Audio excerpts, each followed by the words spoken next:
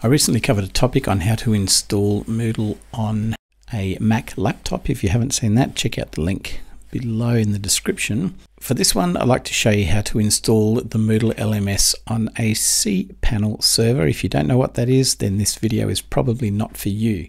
If you do know what cPanel is, then you're in exactly the right place.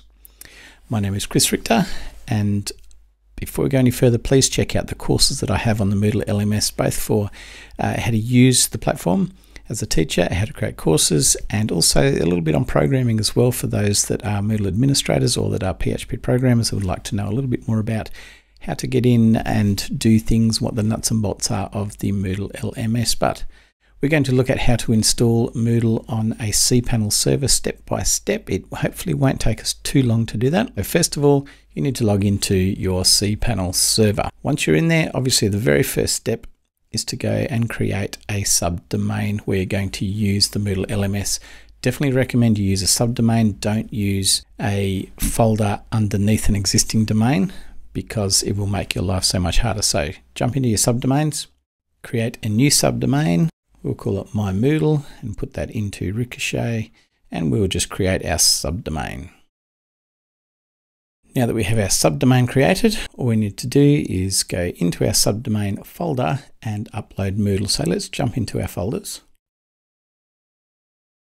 into File Manager, and then into my Moodle folder that I have. And there's currently nothing in there at all. So all I need to do is upload Moodle to this folder and unzip the Moodle platform. Before I do that though, let's go and download Moodle. You can go straight to Google and search for Moodle download. There we have our Moodle downloads. We need Moodle 4.0, which is the version we're doing.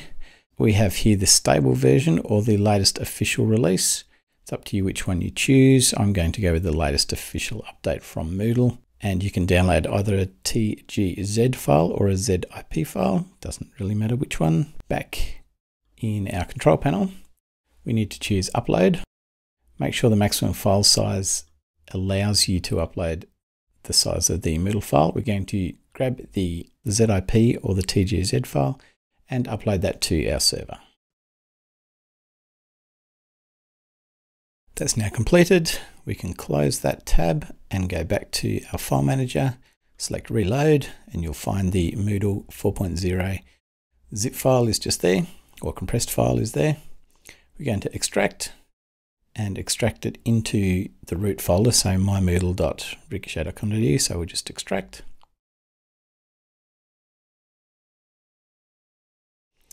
And close. Notice that it automatically put that into the Moodle folder. In the Moodle compressed file is a folder called Moodle. So we just need to move all of those files back up, but I'm just going to delete this one first because we don't need that again. So we'll get rid of that.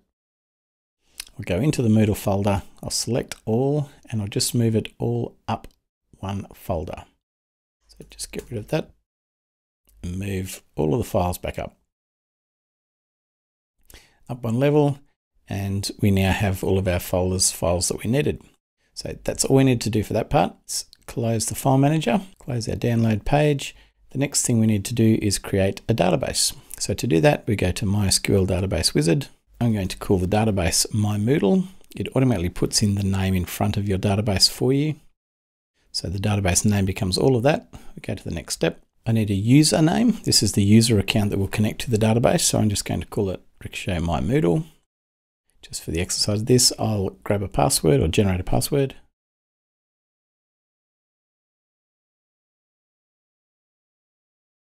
I've now got a password in there. I'm going to choose Create User. Create that account, select all privileges so that this user account, so I've got user and the database name. I would grab a copy of that now just so you've got that stored somewhere else, because we're going to use that user and the database name in just a moment. We're also going to use that password that we created just a moment ago as well. So don't lose that either. Choose Make Changes. We are now back at the main screen of cPanel. So what we've done so far is we have downloaded the zip file of Moodle. We've created a subdomain. We've uploaded the compressed file. Got everything ready to go. So now it's a case of starting the actual Moodle install process. To do that, all we need to do is go to the subdomain that we created. In this case, it is mymoodle.ricochet.com.au is the site that we created, or the subdomain we created. If we go straight to that in a web browser, it then asks us to go through the install process. So choose your language, that bit's fine, we go next. It needs to confirm path, so this is where it decides where it's storing the data. And I'm just going to, I like to keep, if I've got multiple Moodle servers, Moodle builds on the same server, I create a new Moodle data folder. So I'm just going to call this my Moodle, Moodle data, my Moodle, just to keep it as a separate folder. Go next. Now we need to know what type of SQL database we're running on here. In this case, on cPanel, mine is actually a MariaDB. So I'll choose that first off rather than have to change it later. If yours is MySQL, then that's fine if it's native MySQLi. Or if you're using Postgres as well, you may want to use that instead. It's up to you. MariaDB is the one I'm using on this server. The next screen takes us to the settings that we need. So we need our database name. That's our database name, Ricoshae_my_Moodle. A database user, which in this case is actually the same name. Normally you probably wouldn't do that, but I did in this case. Probably create a different user, make it more unique. Password, we need to put in there for the database. So you should have kept a record of that when you created that earlier. We choose next. It will confirm all about the copyright. So we need to confirm that and we understand them. It will then go through and tell us whether everything is correct. If there's any issues, if there is any issues, you may need to go into the PHP settings in cPanel and add some of these extensions in that may not exist. I believe Sodium might not have been in there initially. I think there might have been a couple of others. MB string probably was, but may not have been. So you may need to go into the PHP settings and add some of those in. So we'll just go continue, and that will run through the install process, where it will go through and install all the database tables, everything else needed for the database to run. While it's doing that, just jump back into cPanel and scroll down to PHP. If I go into PHP version, I can go to extensions, and then I can go through the list for the current version of PHP that I'm using, which you may have had to change or may not. But you can go in there and you can choose MB string, which might have been missing. Sodium, I think, was missing when I first installed it on this server. I think the majority of the others might have been there. I know GD used to be missing, but and you may need to add in the database MySQLi or whatever you're using to read the database as well. So that's where you can go in and add those settings, those extensions, to put them in for the current version of PHP that you're using for this installation. But let's jump back to our installation. And you can see it's installed all of these tables and it says success. So we just go continue. We need to create a username. I'll leave it as default admin for this exercise, but you should change that to whatever your administrator username is.